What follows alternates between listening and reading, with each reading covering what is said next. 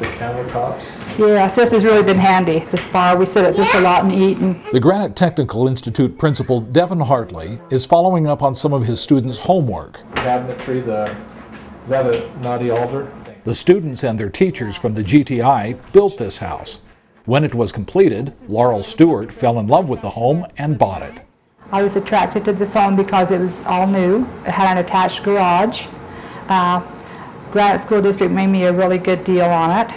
After moving in, Laurel asked the Granite Technical Institute students to come back and finish the basement. I kind of had qualms myself about students finishing off, but once I was here and dealing with them, there wasn't any problems. You know, they were just all really nice kids, like students, and there was always at least one instructor, if not two instructors here with them, and they were doing it for a grade too, so they did an excellent job. So I have no qualms about it at all now. I think they really do better than a lot of contractors do.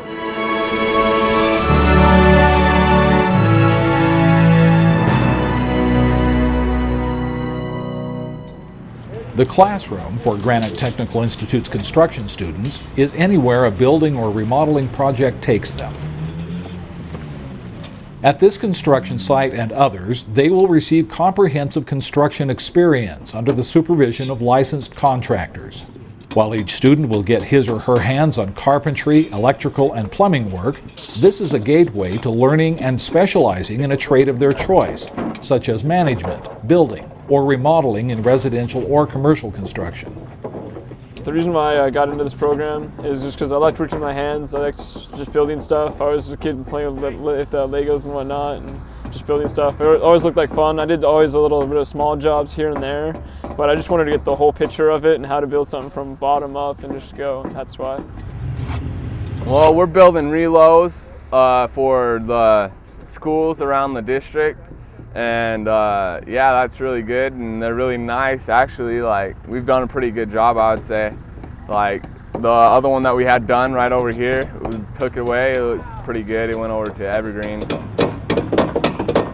I like it because like it's a class that I come here and hands-on. It's not like sitting in class doing paperwork all day or just getting told how to do it. It's like you're actually doing it.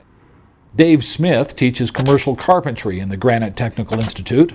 On this day, he is overseeing and tutoring students who are constructing a modular classroom for one of Granite District schools. A lot of them go to college, but they'll get a part-time job working construction to help pay their college. I mean, they can go home and finish their basement for their parents. If they want to buy a home, they know what's involved in a home, to build a home, to remodel a home, to fix a home up. I don't think all the kids go into the trade, but I think they leave here with, a basic knowledge of what the trade is about. And if they learn that this trade is something that they don't want to do, that's a good thing too. It's a win-win situation for these students that take this class. In addition to carpentry, students will get their feet wet wrestling with real plumbing challenges. There's a screwdriver slot. I need you to loosen that screw out of there. And they learn the math and science behind wiring a house to building code. In this situation, the way it was wired previously, it was easier to just send the power over on the white and then back on the travelers. Here, students get to put principle into practice every day, and it pays off. I worked with an electrical company for a year and I never really learned anything.